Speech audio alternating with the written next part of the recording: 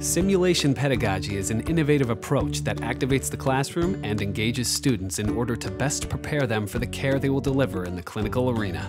At the Marion Peckham Egan School of Nursing and Health Studies, we have designed a state-of-the-art simulation center, which can deliver the highest fidelity environment, as well as a low-fidelity, high-touch environment, to allow for safe and quality healthcare delivery in a judgment-free zone. Students work in small groups, in dyads, and one-on-one with expert clinical instructors to care for simulated patients.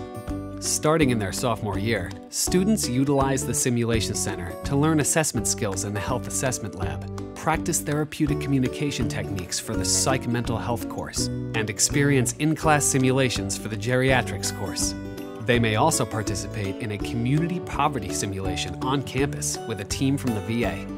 During junior year, they spend time in the skills lab learning many of the hands-on procedures that are central to the role of the registered nurse.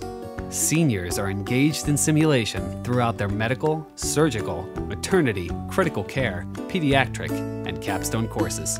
They practice clinical skills, apply their critical thinking abilities, learn about clinical reasoning, tackle prioritization of care, and learn how to be a part of a healthcare team. Senior laboratory staff work in the lab environment, mentoring and assisting underclassmen with skill competencies during open lab hours. Simulation pedagogy allows peer debriefing to take place in a nurturing, safe, and judgment-free environment, which enhances confidence and critical thinking skills. Innovation is at the heart of our school and has allowed us to start programs such as a theater and healthcare course that is training laypeople to become healthcare patients and assist in empathy building among practitioners. Our simulation director is a National League of Nursing Simulation Fellow and co-chairs the statewide simulation committee through the Connecticut League for Nursing.